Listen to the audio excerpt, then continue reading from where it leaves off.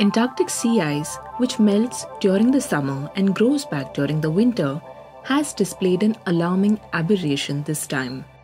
Sea ice, almost the size of Greenland, has not grown back in the ongoing winter season.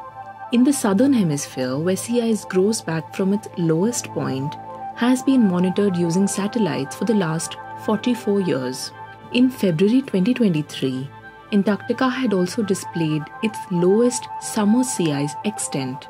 Replenishment of sea ice is dependent on conditions of the surface ocean and lower atmosphere. Sea surface warming and a warmer lower atmosphere has reduced the freezing potential, in turn reducing the thermodynamic ice growth. Moreover, the changed position of the polar vortex is increasing the southerly flow over the Antarctic ice.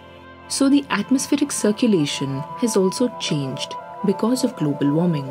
Low sea ice indirectly impacts the marine ecosystems because their primary production is dependent on sea ice.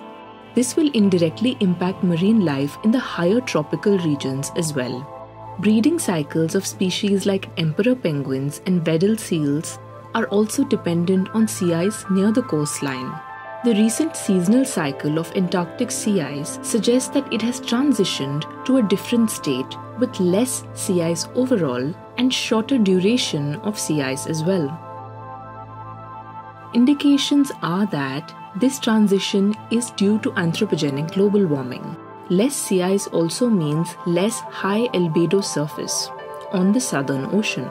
This directly warms the upper ocean.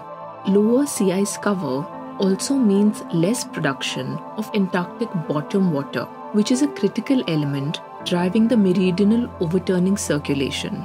This circulation that drives water from north to south and back brings warmth to various parts of the globe and also carries nutrients necessary to sustain ocean life.